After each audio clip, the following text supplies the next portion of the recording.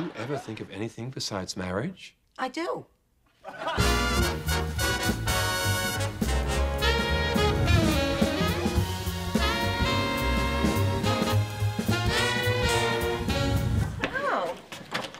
Hi, Ma. Hi, darling.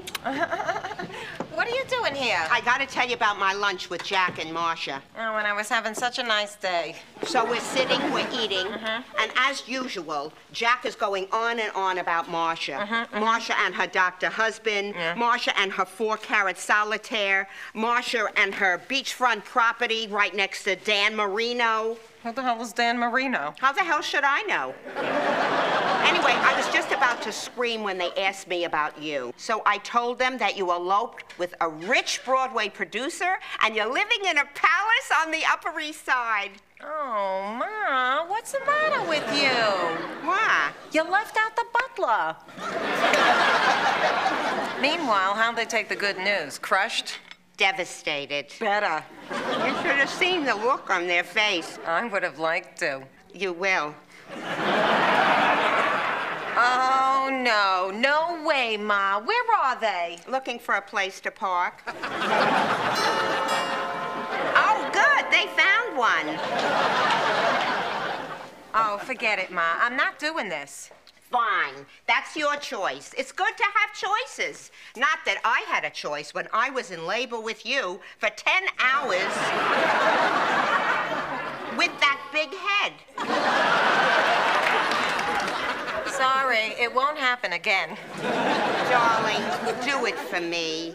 It'll shut Jack up once and for all. Oh, Ma, is it really so important to you that I have to pretend to be something I'm not? Would you? Hi. Well, you caught a husband. Thank God you're not an old maid anymore. Welcome to my home. Granny, I still want you. And, something tells me you still want me, too. I don't.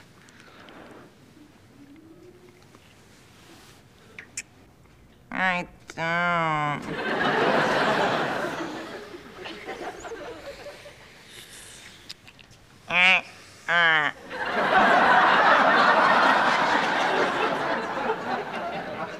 No, I'm not coming back here so that I can waste another 3 years of my life waiting for you not to ask me to marry you. All right, I'm gonna do it right now. Come here.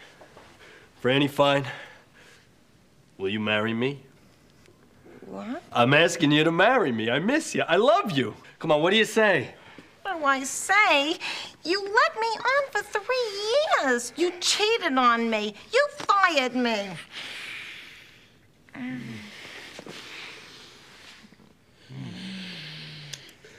So? So I'm gonna have to think about it.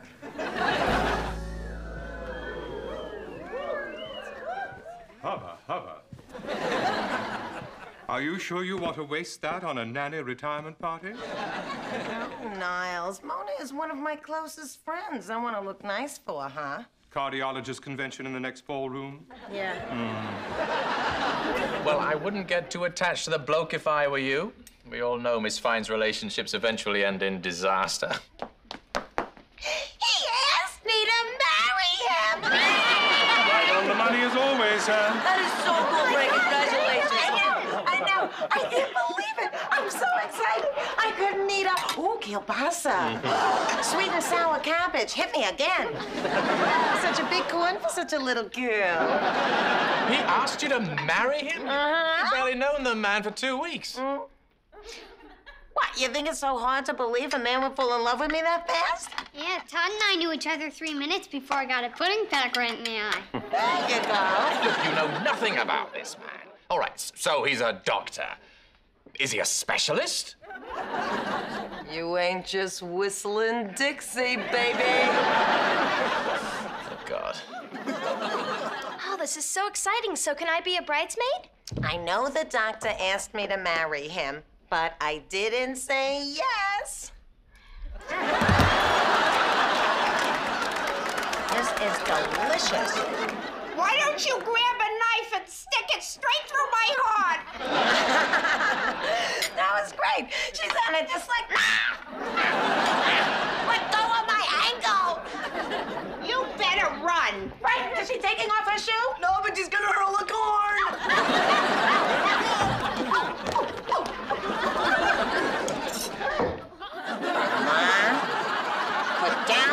comfortable, and no one gets hurt.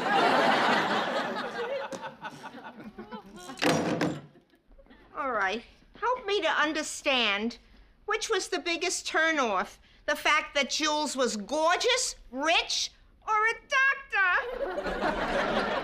Did I mention he was Jewish? Darling, I only say this because I love you. You're a glorified cleaning girl. This could be your last chance. Oh, Ma, I didn't say no. I just said I'd think about it. Okay, I did. You mean I do? Yeah! Ma, you may kiss the bride. Mwah, mwah, mwah, mwah. You know, Miss Fine, I think you're very wise not to rush into this. You're far too sensible a woman to marry a man you just... Ow! Oh, I'm sorry.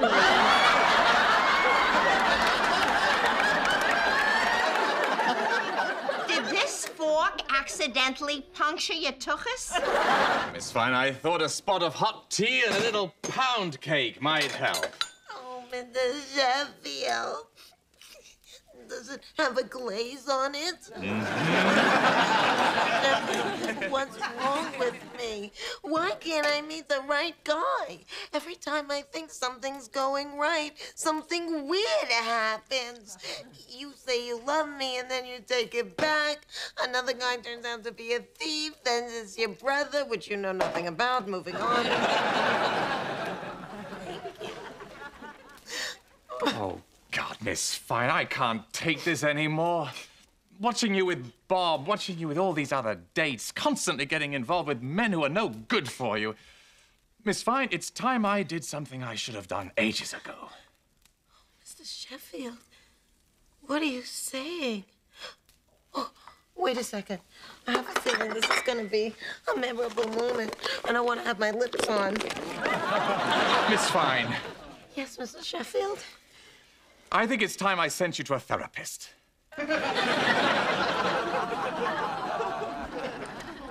Not a lipstick moment. A pound cake moment.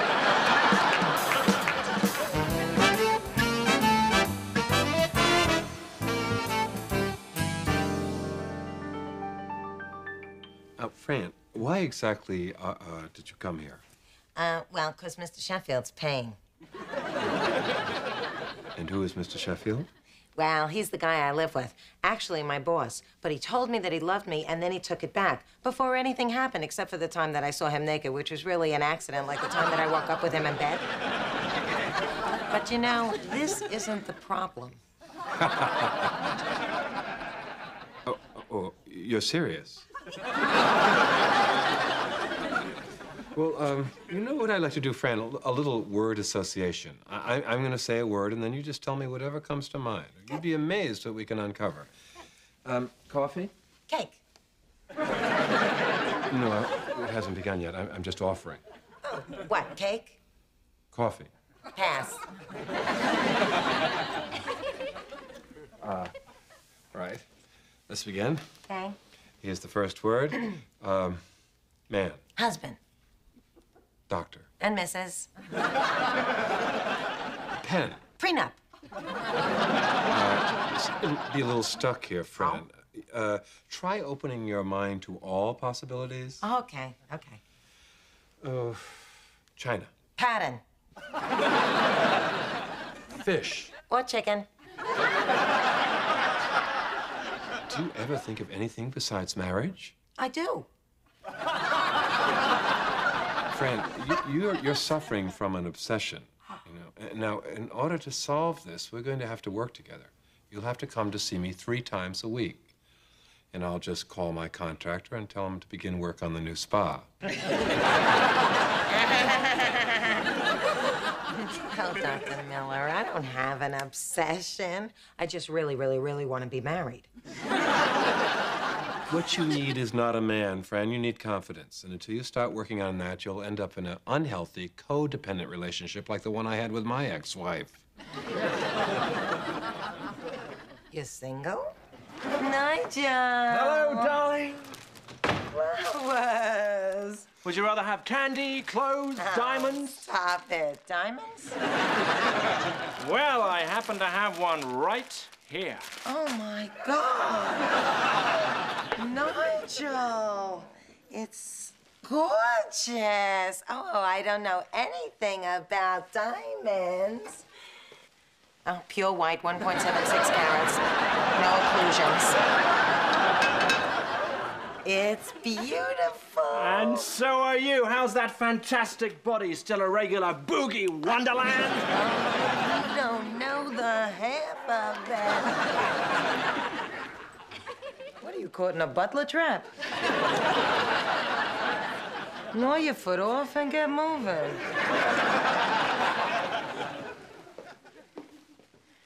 Miss me?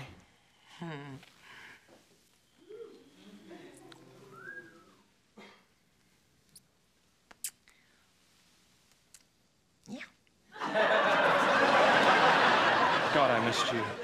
Did you send that bottle of champagne to Glenn Close, yeah? Mr. Sheffield, you met your brother Nigel. Yes, Nigel, listen, I'm awfully sorry I haven't spent more time with you, but, well, I'm sure Miss Fine's been entertaining you. Oh, yeah, she's been incredible. And a Martha Stewart kind of way. Well, it's about bloody time. I asked for this bottle hours ago. Well, good things come to those who wait. Unless they wait too long and then they slip through their namby-pamby fingers. You know, Fran, I could have sworn when Max just walked in, you acted as if you were cheating on him. What now? Just because I pushed you off of me and started to act defensive? Nah, you probably never had your parents catch you playing spin the bottle with your first cousin. So then it's all right to say, I think I found my other half. And to give you this ticket for the QE2. Oh, Nigel, so many presents. And it's not even Hanukkah. Fran, I'm leaving tonight. And I want you to come with me. Oh, Nigel, I'm not that kind of girl. I'm asking you to be my wife. I'm that kind of girl. Are you proposing? I know. Max has always accused me of being impulsive, but I've fallen in love with you. And I'm not letting you get away. Oh, my God. You two are like day and night. Cain and Abel. Tommy and Dickie Smothers. The ship sails at midnight. Start packing. Oh, Nigel, this is a huge decision. I mean, what about the kids? I just can't abandon them. Although, this would make me their aunt now. I'll wait for you on the pier.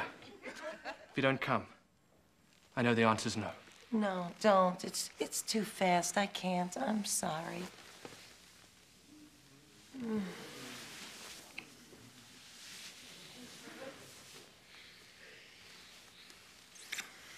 You said midnight, right? But perhaps Miss Fine has reached a point in her life where she wants a little more. What do you mean, a little more? Well, you know, sir, a little something extra, like... He proposed! He proposed! that. What do you mean he proposed? Well, I knew he was up to something, because he started with that shut the door, shut the door. Miss Fine, how could the man possibly want to marry you? Pardon-moi? Well, I mean, he barely even knows you. Well, some people know what they want as soon as they see it. Because unlike other people, they are in touch with their feelings and are not afraid to express them. Do point, do carrots. Just what exactly are you saying? What are you saying? I'm not saying anything. Bingo. Au revoir.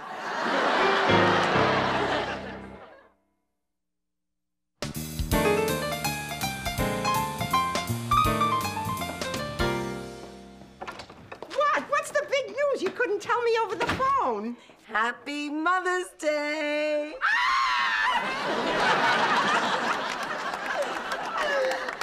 Are you pregnant? No! Oh,